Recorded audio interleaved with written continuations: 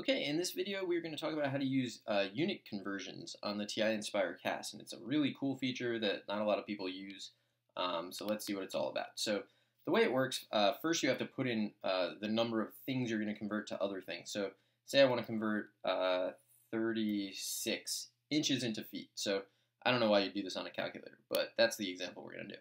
So what you want to do is you type in the number of things you want to convert to other things. Now you're going to press the catalog button, which is underneath delete or next to the templates. It looks like a little catalog. I think it just looks like a book, but you're probably on tab 1 if you don't use this very often. Tab 1 is where just all of the built-in functions are, and you can scroll through them. They're in alphabetical order, and you can see down here it's telling you what to do. I mean, that's not telling us anything really, but that's what all the arguments that you would need to put in to use that. Tab number 2. Things are just organized for you. So if you're doing calculus, it'll show you things that probably have to do with calculus, or that you would expect. And then tab number 3 is what we actually want to look at. So tab 3 has a lot of units.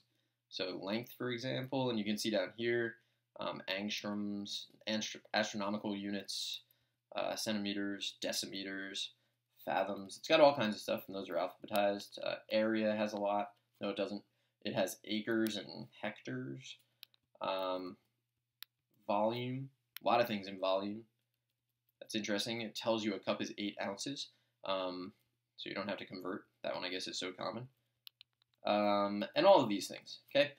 So what we want to do, though, is instead of using these directly, we want to make use of the conversion assistant. So I've already put in 36, and I want to tell it I'm converting inches into feet. So what I'm going to do is go in here, and there's a drop down for what I'm trying to do. So inches and feet are length. So inches, and I want to convert, so length rather, and I want to go from inches into feet. And when I press OK, it's going to set that up for me. And when I press enter here, it's going to say that 36 inches is 3 feet, which is really cool.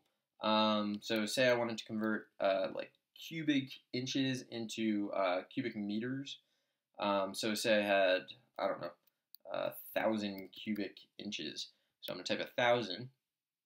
I'm going to go here to the catalog, choose this, and then I'm going to go to volume, because that's what I'm dealing with. And I want to go from cubic inches into cubic meters, which is the default.